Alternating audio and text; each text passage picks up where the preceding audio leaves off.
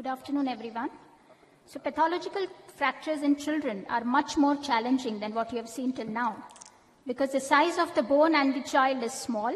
The bone quality is most of the time poor. We have limited implants available, and all these children have associated medical problems. Many benign and malignant conditions and many general conditions lead to pathological fractures, and you can see the list of causes for pathological fractures in various age groups. And a common cause in younger children is infection.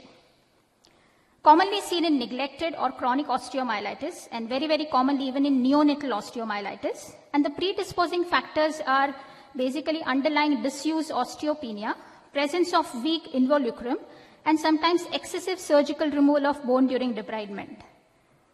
So the crux of treatment lies, as already talked about, is to control the infection with appropriate antibiotics and debridement.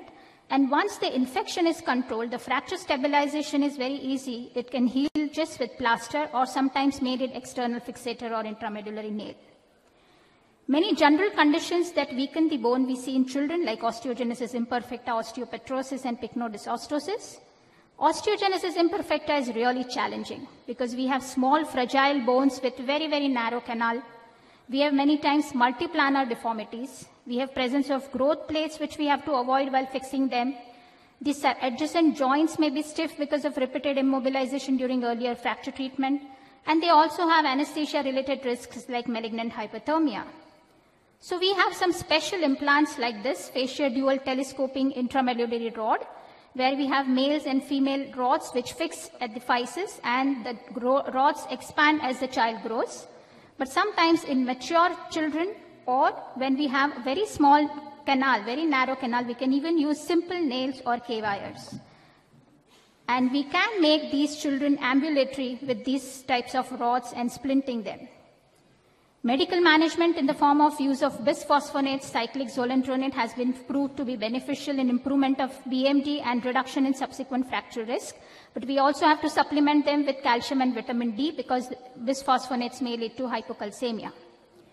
Then we have set of conditions like neuromuscular disorders like cerebral palsy, meningomyelocele, arthrogryposis, where simple things like manipulation during physiotherapy sessions or during convulsion, they can fracture their bone. Because these children are less mobile, and this lack of activity and limited weight bearing leads to disuse osteopenia in these children.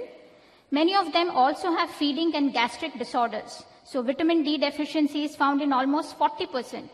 And many children, like in Duchenne's muscular dystrophy, we put them on steroid, which weakens the bone. Or many of them are on anticonvulsant, again, which leads to interference with vitamin D metabolism and make the bone weak.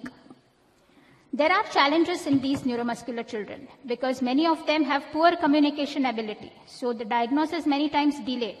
Some of them have sensory impairment, where if you treat with conservative management, plaster sore, pressure sores are very common. They may be difficult to take these patients under anesthesia because they may have additional medical problems. And at the same time, they all need stable fixation because we have to mobilize them early in order to prevent disuse osteoporosis and prevent them from becoming disabled and unable to walk. We also have certain metabolic disorders like rickets and scurvy, which are associated with pathological fractures. Here again, as stated, the treatment of underlying metabolic abnormality is important. And once you correct that, most fractures respond to just cast or splint. But if you have slip capital femoral epiphysis or femur neck fractures, they may need surgery.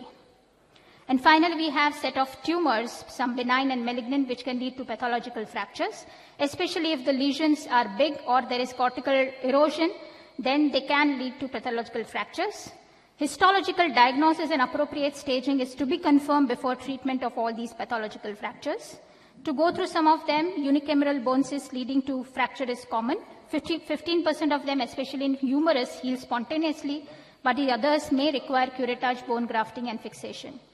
Aneurysmal bone cyst with fracture may heal, but cyst usually enlarges, so surgical treatment is recommended.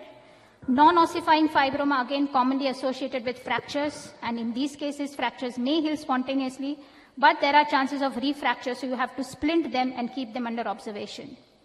Enchondromatosis, especially if it is multiple enchondromatosis, has almost 30% fracture rate. And finally, malignant tumors like osteogenic sarcoma or Ewing sarcoma and some leukemia, lymphoma also can come up with pathological fractures, but best to refer them to the oncologist for proper management, oncosurgeons. So in summary, pathological fractures in children is a challenging problem. Treatment of underlying condition is important. Fracture management should aim at achieving stability and early rehabilitation, and whenever possible, try to prevent these fractures, as prevention is better than cure. Thank you. Binoti